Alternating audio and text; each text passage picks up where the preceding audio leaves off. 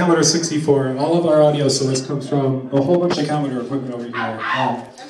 We have a couple stereo synths here. One which is built into a toaster. If you're wondering why the hell there's a toaster here glowing, it's actually a synth.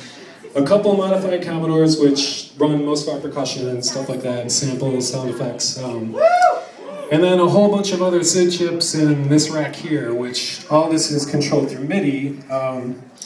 And we're controlling all these chips with these keyboard controllers and some of our percussion. So, yeah, that's basically what we're about. So, Yay! without further ado, this first song is called Jenny.